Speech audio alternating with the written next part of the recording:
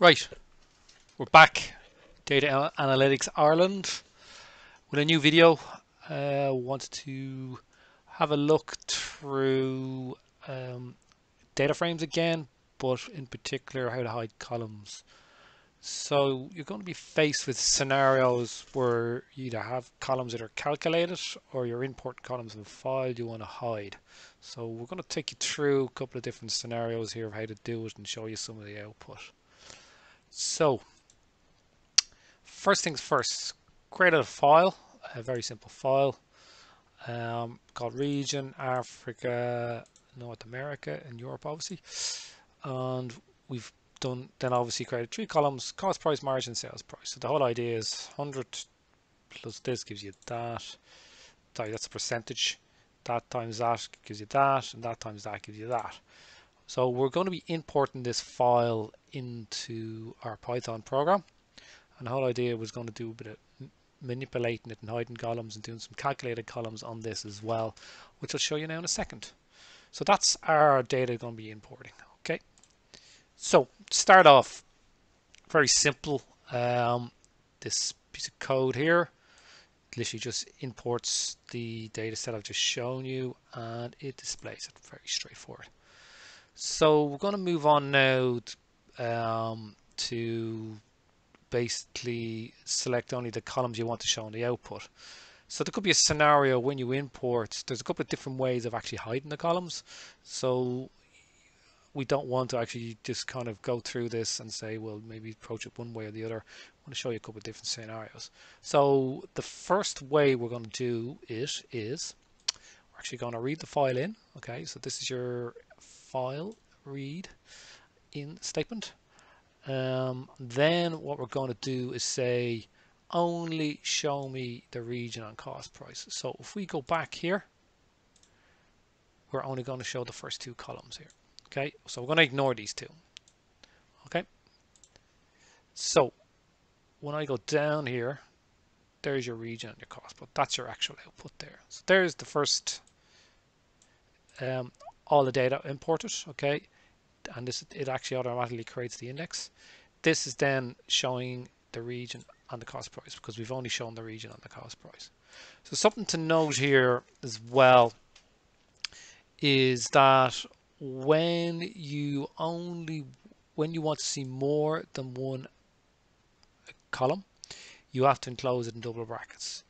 The reason being is essentially this will actually create a list of these are the columns you want to actually return inside this bracket, and then the columns on the outside actually just go and say tell it to search for the index of those and return those ones. So that's what that's for. So if this was only one column, you would remove this bracket here and this bracket here and then remove one of these values here and it will return that column. So that's the reason for 2 brackets here. If you, as I said, if you only had one column to return, you would move the brackets on either side here and then remove one of the column values you want to return, and then that would bring you back that in the display.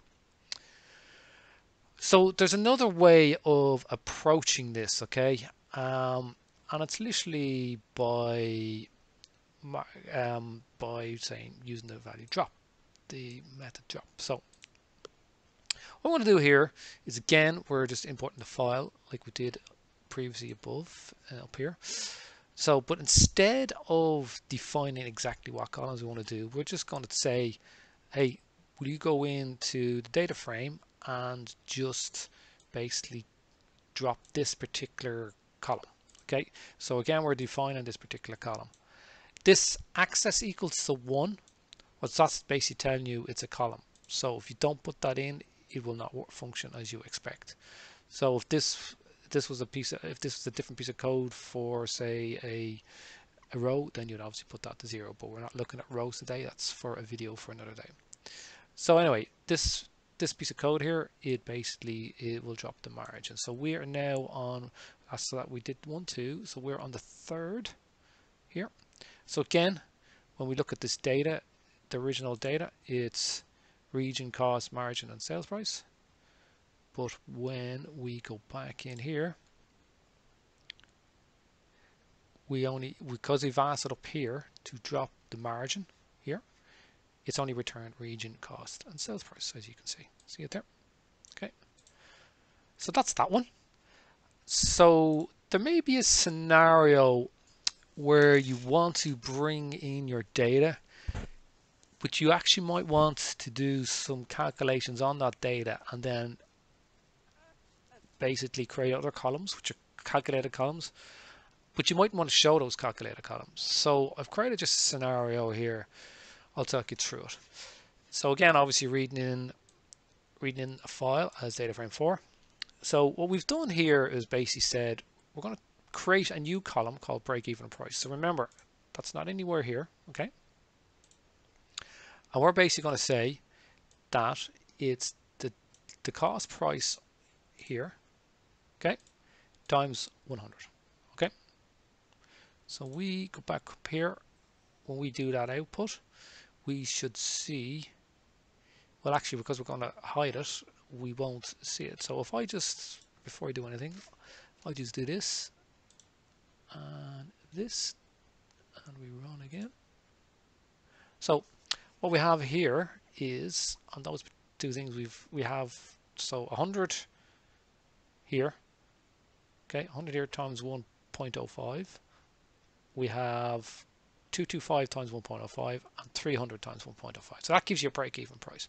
So say you're in a scenario where you want you want to do that calculation, but you don't want to, if you're outputting it to a screen or to a report or to send it on somewhere else electronically through some other methodology, but you don't want to send it on the break-even price due to the sensitivity of it, what you do, you would drop it.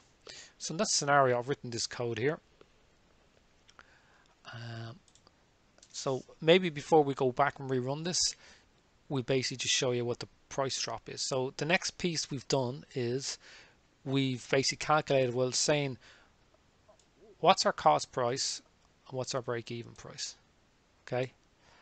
What we're basically saying here is we're basically trying to calculate how much we can drop by before we start losing money, okay? So that's what the price drop is, okay? So when we go through this, then the final bit we want to do is we want to say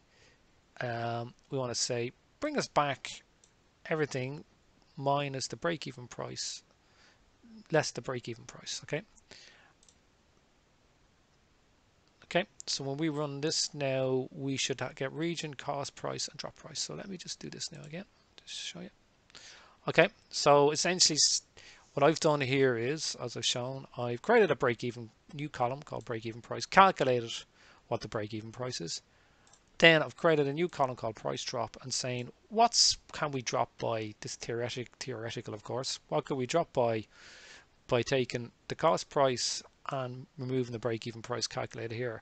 What's the maximum we can drop by in this? So it's a bit like scenario planning. What's the maximum we can drop by before we start losing money? And that's what the price drop is. So down here, it's basically saying we can drop by 5 on this, 11.25 on this, and 15 on this. Now you'll notice there's no break-even price in this, and there is a cost price. There's no margin. And again, if for example you were sending this on somewhere, or you were exporting it to Excel, or you were sending to another data frame, or giving that data to somebody else, if you didn't want them to see that particular set of data, as in the break-even price or the margin here, that's what you would do. So we've done in this scenario then, we've basically said, okay, just give us the region, the cost price, and the price drop. Okay. So the final thing we want to do is sometimes you have, as you can see in the output here, Python in the data frame, it creates the index value 012 here automatic. So as we've been going along and through this demonstration, we've basically, the output has all had 012, 012, 012. But what if you don't actually want to see that? What we can do is we can basically do a thing called is basically set the index to be the region. So I'll explain this, right? There's two things going on here. We're telling it now that the index is region, and to reset the data frame to basically update the data frame and ignore the index. So what's basically happened here is all along we've had 0, 1, 2, 0, 1, 2, 0, 1, 2. But now because we're saying that the region is now the index value, it's basically dropping this particular this column here, even though there's not a name, it's dropping these index values of 0, 1, 2, and saying the actual index values are now Europe, Africa, and North America. So all that's all that's doing. So that is a brief overview of how to open up a file, obviously bring in your file, how to read it, different ways to basically hide columns. We've also created columns, calculated columns, but how to hide them as well, and then also how to hide the index of the data frame if that's what you so desire. So I hope you've enjoyed this. Appreciate some likes and shares. We're on social media, so if you're on the website here, dataanalyticsireland.ie, you can. There's a number of YouTube, RSS feed, Twitter, Facebook. Appreciate a like and sharing of those. Obviously, there's comments available for this video. I'll be posting this video in here into this list of a data frame list. So it will go in here, and like any other previous videos, you can comment as well, leave your name and email. Everything is confidential, and certainly I'll come back to you with comments. If you just want to contact me privately, you could come this way as well and put your name and details in here, and I'll get back to you privately. Okay, thank you. Bye.